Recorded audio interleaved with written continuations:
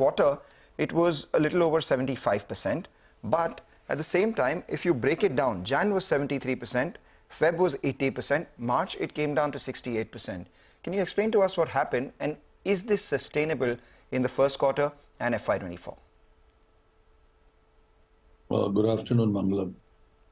Well, if you ask me, it's not sustainable. It'll in fact increase the occupancy because when you look at a quarter, remember that each month has a different demand-supply dynamic. So focusing purely on demand,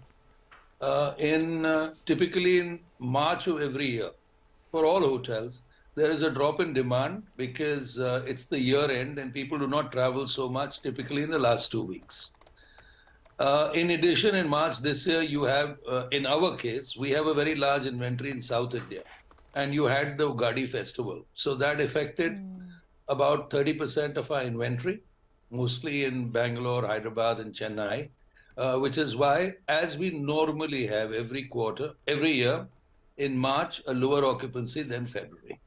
So, each month is different. You have to understand that in January, the business is muted in the first 2 weeks of January because nobody wants to travel. It's post-New Year's. So peak season is mid-January to mid-March. So really, you capture 2 months out of 3. And to answer your question, I may be tired, but I don't think demand is tired. Okay, well, that's a good way to put it. I mean, demand is not tired at all. You go out there and it's really hard to even get bookings these days. Forget about, looking at what the rates are. Those are astronomical in any case. But you're saying occupancy will increase from these levels. Just going by the trend, right? I mean, on an average, what do you think a sustainable occupancy will be? You've been between this range of 70 to 80% on an average. Is this the level that you can hold? And what does this mean in terms of profitability? So, see, profitability is a function, really, Sonia, not only of occupancy, but the rate that you get.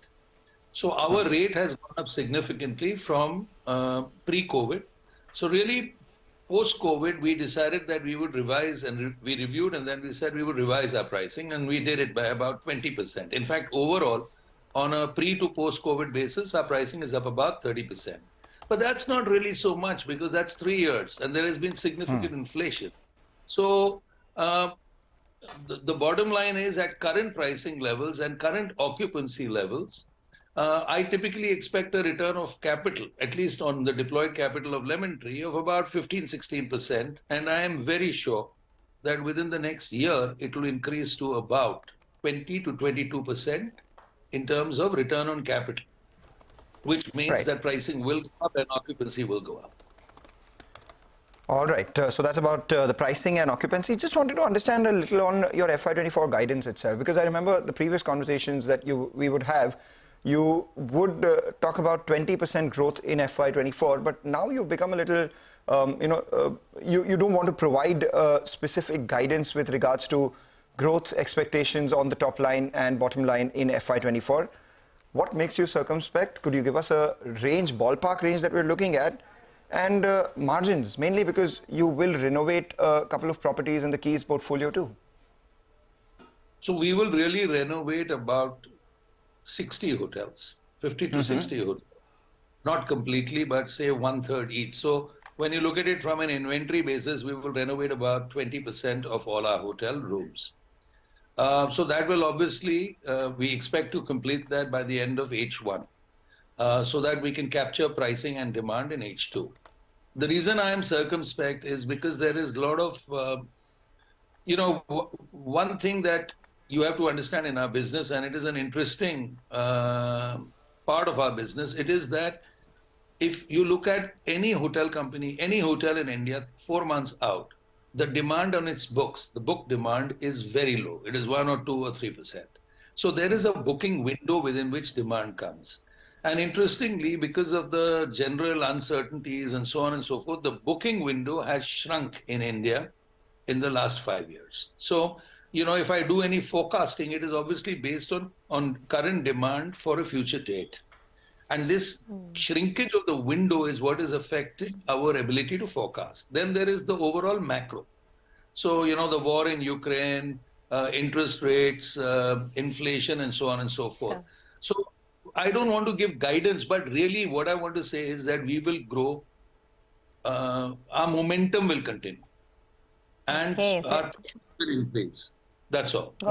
What do you mean when you say momentum? Because, I mean, last year, of course, was an aberration. You grew 2x in revenue and, you know, your margins were upwards of 50% as well. So what exactly do you mean momentum? Is it the last 3-year CAGR, 5-year CAGR? Should we look at, you know, 3-year CAGR plus? Just wanted to understand that. Are you an editor or are you an analyst? That's the right question an analyst would ask. Well, I mean, an analyst editor, if you can. okay. So the way I look at it is there is, when I say momentum, I mean, well, I'm not taking any specific trend line.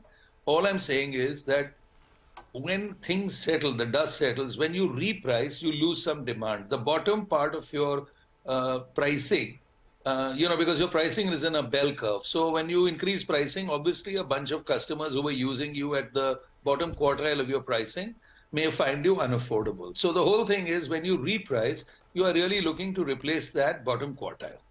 So there is a catch-up factor. So what I really said in my last few conversations, including with you, was that we would reprice, we would lose some demand, and then we would look to replace it. So really what you're seeing in Q4 is a replacement, and we've come back to about mid-70s. Now the question is, how much do we reprice and how much do we replace this year? So to answer, you know, instead of giving you a long-winded answer, let me just say we are very confident we will increase our occupancy and our average rates and maintain our price structure in this coming year, which means basically an expansion in margin and an absolute expansion in the amount of EBITDA we generate. okay, so, you know, that doesn't bode too well for people like us who are perhaps going to, you know, come and stay at your hotels at some point, right? I mean, you said that average room rates are 30% higher than what it was pre-COVID levels. And now you're saying there is scope to increase it further. I mean, when is this going to stop? And I will ask, sorry. Sonia, what's the favorite thing you buy in consumer discretionary? Have you looked at the pricing 4 years ago and today? Are you saying it remained flat? Surely it went up by 20-30% over a 4-year period. Why are you depriving a poor industry like ours of a 30% hike? Well, by no means are you poor. By no means are you poor, and by no means are you guys deprived. I mean, this is like a boom period, something we haven't seen in a while. No, but, you know, no.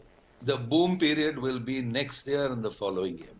If you ain't seen nothing yet, let me tell you that, as far as... I take that point, all right. Well, when you are booming ahead, we only wish for further boom to be, you know, in the next year, and may always the best year be ahead of you and not behind you. Thank you, Mr. Keswani, for joining in, and we will continue our conversation through the quarter as well. But Sonia, Maruti numbers, exports are down 2.6%. We have some numbers coming in on the domestic front as well. oh yes, and before that, you know, I just want to say that if you plan